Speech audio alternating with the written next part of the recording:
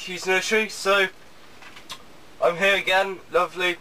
Yesterday was the first day of autumn. It's summer has barely come and gone. It's just been so quick in the garden, so many things happening apart from the tomatoes here, and unfortunately there's only 4 ripening at the moment. I'm really hoping for some more to ripen, but if not, we can always make green tomato chutney, which apparently is really tasty, so I can't wait for that. We've also got quite a few little courgettes on their way. I'll be showing you hopefully in a later video harvesting courgettes. We just made a batch of courgette chutney, but I'll hopefully maybe make a video on that on my other channel, which is called Hugh's Cooking.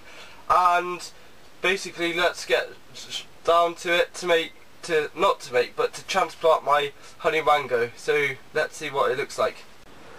So there's my honey mango. It's always been growing this way with quite droopy leaves, but by far now it really does desperately need transplanting. So take a look at that.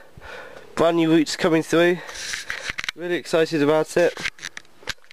And yeah, it's doing really well. So look at the leaves, nice long stem. So let's transplant it now. I must go and get some new mangoes to start growing again. So I'm going to start off just using our general organic compost that we've made in our garden. I don't want the compost that I bought as it's really bad quality, so I'm just gonna use this. So I'll just maybe change this camera angle for you. I can down a bit more. There we go.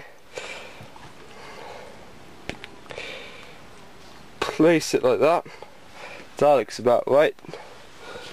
And then scoop around. I'm going to leave part of the seed uncovered so it looks quite nice like that. Push it down lightly and you'll be hearing some strange like sort of sounds. That's bird scarers, because we have raspberries that are just beginning to come out, autumn fruiting raspberries, really nice yellow raspberries. So there we have it. We have my honey mango transplanted, and that was very quick, easy. I'm just going to keep you updated on this. Okay, I must do that. It's looking very good in there.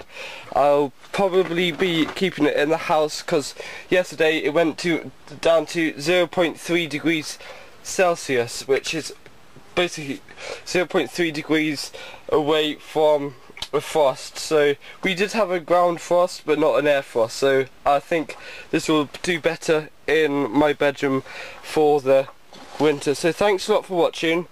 Just check out the 2 usual channels that I say, Kiwi Grower and Garden Frugal. Really good channels, definitely check them out, really worth a sub, and I'll definitely keep you updated with this. Also, it's only like just under 300 subscribers till I reach 1,000, so just help me out please. I'm almost at target now, is to try and get that by Christmas.